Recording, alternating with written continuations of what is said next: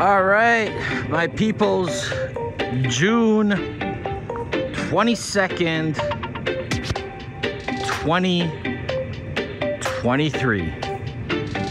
Now, I took 3 bitches out of this garden because I seen thrips, and this is unusual. But I'm thinking those thrips were overwintering in the ground over here.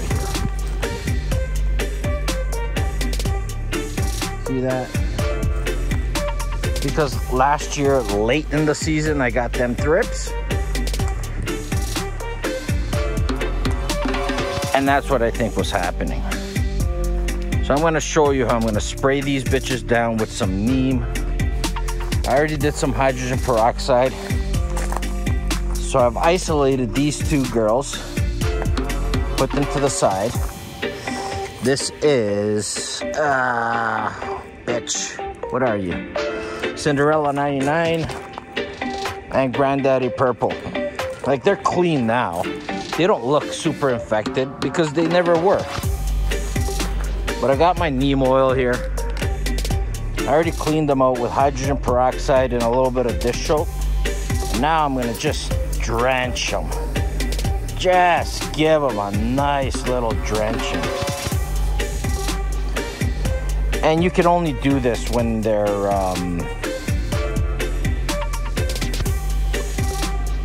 vegging. You do not do this when your bitches are flowering, because you're gonna have the worst smoke ever. So you want to avoid that. But we're just hooking them up right here. Give it a few more pumps. Happy fucking days. And that's it. We're just gonna get on the undersides here, spray them up. It's only these 2 girls. These thrips aren't gonna like this environment at all. I'll be honest, I don't know where they came from, whether they overwintered on the ground and they made their way up, or I put a couple sticks that I got from the ground to hold them up, and that could have been it. So I got rid of those sticks just in case that's where they came from. But you can see she's really, really healthy and green. Neem oil, I never recommend during flowering. But right now, it's an absolute fantastic preventative measure to get rid of these girls. So I'm gonna spray them up right now.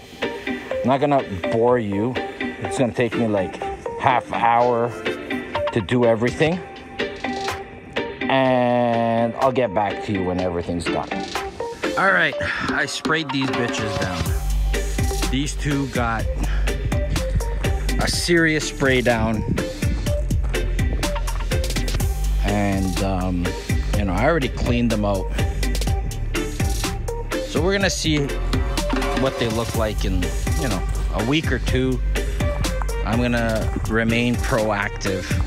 And I'm telling you this because, like, this is when you can do it. You can't be doing this when your plants are flowering. Anyways, here's what's going on here. These babies are absolute cannons. They're huge right now. None of them had thrips. Just those 2 that I showed you had some thrips. It wasn't an infestation, but being proactive is what makes the difference from a successful grow and a grow where you're just lazy and you don't take action. This one I also sprayed down because I don't know about this dirt here. So I gave it a nice healthy spray down.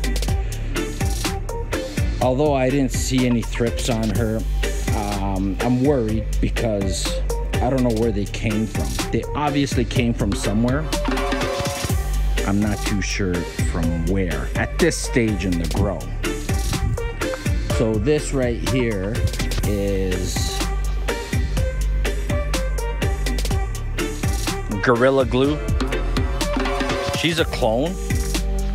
And the Granddaddy Purple over here, that bitch right there, she's a clone as well. Everything else is from seeds.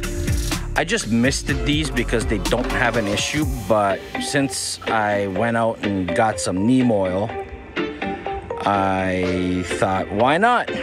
There's obviously an issue somewhere here, and if they found a place to feed, they're going to find these babies here too. But the garden's looking fantastic. This one, geez, she's really eager, isn't she, huh? Oh yeah, she's eager. If they look a little droopy, it's I sprayed them down with some neem oil. So yeah, they're a little heavy right now, but I would never resort to neem oil in the flowering stage. And you know what?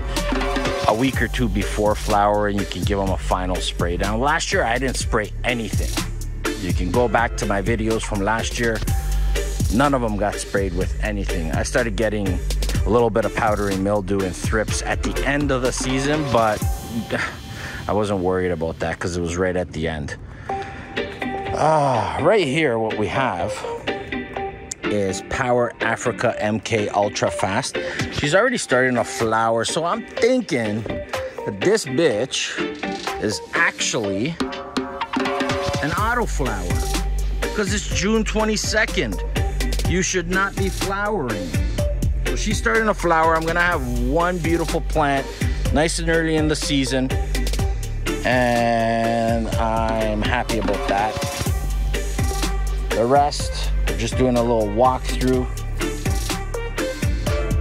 I might have gotten a couple of seeds mixed up because one of the chocolate skunks, when I compare it to the other and I rub the stock, it doesn't smell like the other one. So it looks like either I mixed up the seeds or I mixed up something somewhere. Regardless, these bitches are looking great. Remember a couple weeks ago, I told you that I'm excited to see what this Cindy 99 is gonna be doing. Like, she was so tiny then. She was the one that had some kind of genetic mutation where she grew 2 colas. I didn't even top her.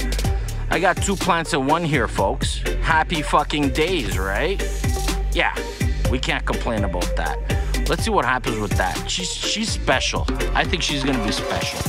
She will be special. Just because she's retarded like that, I think she's gonna be special.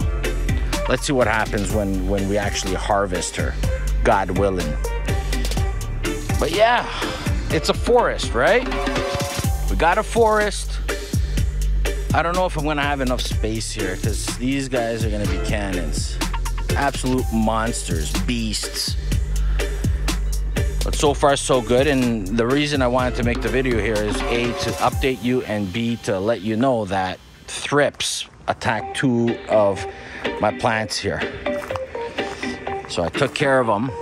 No more thrips. I cleaned them out with a little bit of just a very mild solution of dish soap and lukewarm water. And I just took all the thrips that I could find. There weren't that many. And cleaned them out, went out, grabbed some neem oil. I diluted the neem oil, 100 mils of neem oil to 900 mils of water. And I sprayed these girls down. Either that or I would have had to come out and keep cleaning them. So I'm thinking that this is going to stop what's happening. But you know what? If I see like the infestation comes back, I'll give it another try. And then if that doesn't work, I have no problems culling them. I can kill this bitch and I can kill this bitch too. I have no problems with that, but I'm gonna give them a chance. And I think they will survive. And let's see what happens. I'm gonna update y'all in 2 weeks. We'll see what happens. But I'm confident and positive that I can take care of this issue because I caught it so early.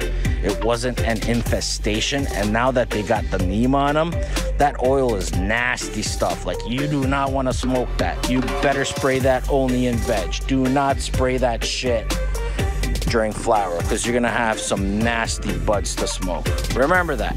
No neem oil during flower, unless you can isolate it to the leaves and it's late in the season. But I would probably not do it and just leave the thrips or whatever pests you have to keep going if you're, you know, nearing the end of your season, nearing your harvest.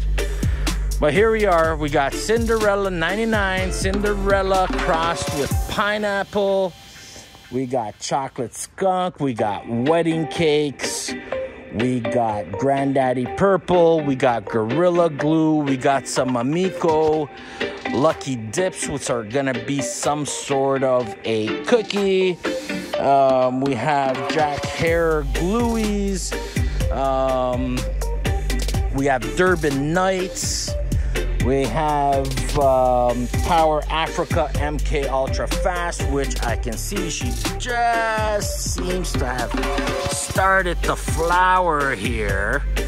I wasn't expecting that, but whatever. Probably an auto flower, but for an auto flower, she's got like a great size and doing her stretch. So let's see what happens with that. That's gonna be interesting as well. What else do we have here, folks? Like, I can't remember. Yeah, I think those are the draws. In the description, in the keywords, you're gonna be able to see exactly what I got, but I think I went through them all. So happy days. I'm checking out. I love y'all. I'm gonna update you in a week or two just so you guys can see how I take care of that thrip issue on those 2 plants and the one in the ground over there. And I hope you learned something. You know, between me and my partner, we have like 30 plus, almost 40 years of experience. So we don't fuck around. And I hope your grows are going well, and I hope you can learn something. And that's why I'm doing this, documenting this grow, because you can see what's going on. I forgot to mention, see these bins, bought them from a neighboring city. It's closer to me than my own town over here, so I bought them from a neighboring city. I mean, these 22-gallon recycling bins are absolutely fantastic to grow in your backyard. I mean, yeah, sure, you could put them in the ground and you can amend your soil and do whatnot, but right now, at least they're somewhat mobile. Even if when they get bigger, you could still move them around if you run into an issue. But I recommend these. They already come with holes in the bottom. Like, I hope the city doesn't come around and think I'm stealing neighbors' fucking recycling bins. That's hilarious, isn't it? Yeah. Anyways, you see what they're like now. You saw what they're like 2 weeks ago.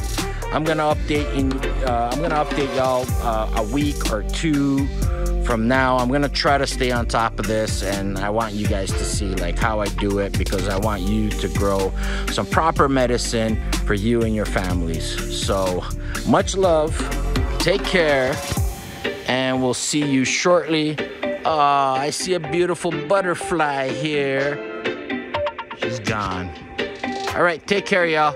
Looks like the butterfly likes the neem oil, so she's probably a good one. Take care, guys. Much love. I'm out.